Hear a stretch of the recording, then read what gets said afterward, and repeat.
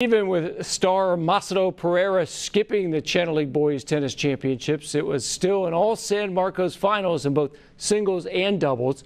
Alex Chow in the far court taking on Royals teammate Jed Greenwald in the singles finals. Alex got off to a quick start, winning the first two games of set number one, but Greenwald bounces right back. He starts to take control of this match with precise shots, and once he got control, Greenwald never let off the gas.